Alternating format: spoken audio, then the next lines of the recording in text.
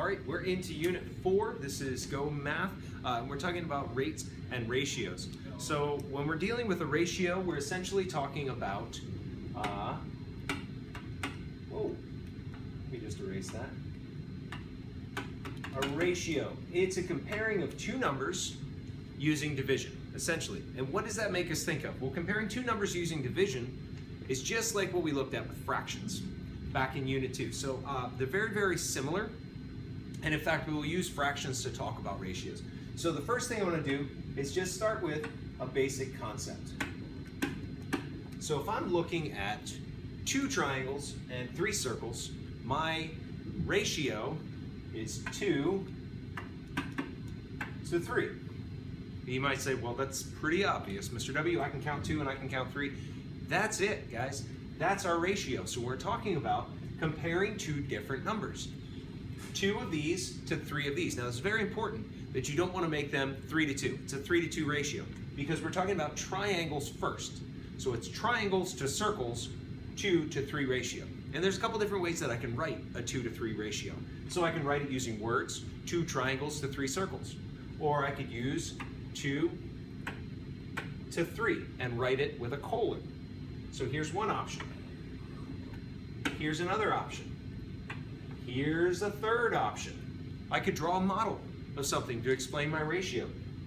I could also do it as a 2 to 3 ratio because I'm comparing two numbers using division. We know that every fraction is a division problem. That's an option. So some of the things that you're going to start to see comparing our ratios, essentially we just want to ask ourselves, what are the two things I'm discussing and in what order? So comparing two numbers.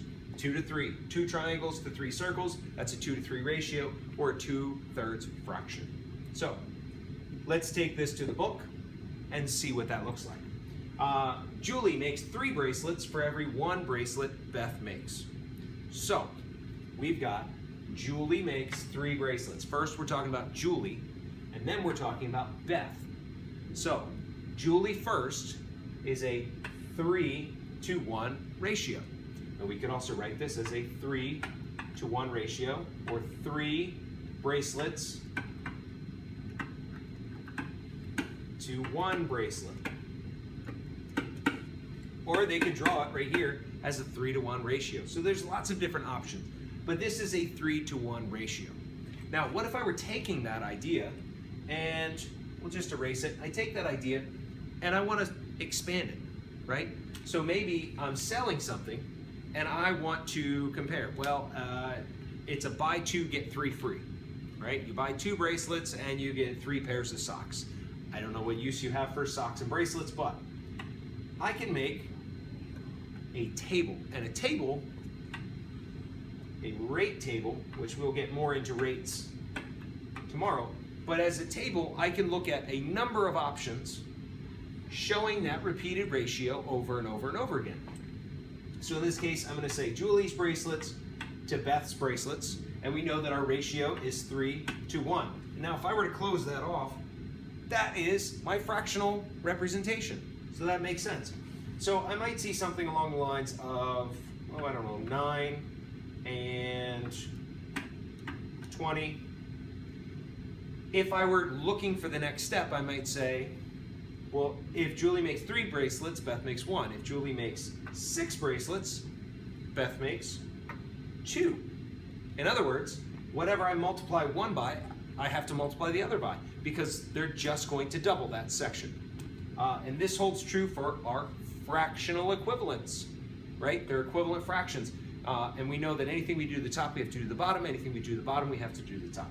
So if it's 3 to 1 ratio is a 6 to 2 ratio, how do I go from 3 to 9? I multiply by 3. And if I multiply the top by 3, I have to multiply the bottom by 3.